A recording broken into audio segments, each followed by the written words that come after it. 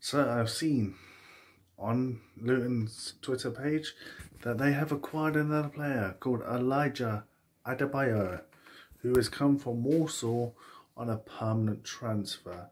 He's 6'4" and is a striker. He's netted 10 goals for Walsall this season already. And to see James Collins has finally got someone by his side that might be able to score, considering he scored 10 goals in, I think it's League 1 or 2, it's one of the two, but 6'4", very tall. He's 2 inches taller than me, but on a permanent transfer, this should be good. I don't know how long it's for and how much he cost, but I'm hoping he can help us with this. I hope Elijah can help us with this. But there's another player now, Adebayo,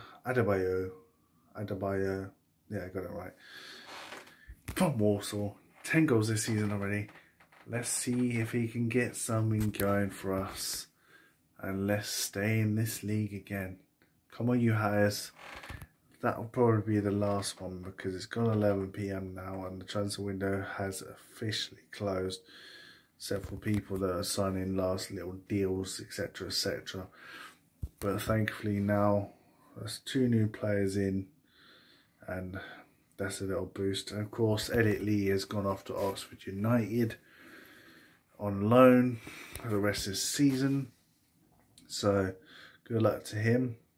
I'm hoping he gets good game time there and he can score goals. But for now, thank you for watching this video and listening to the video.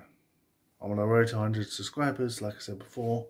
I'm on 94. Somehow someone's lost me, so whoever it is, no, that's a naughty. But yeah, thanks again. Be back with another video soon.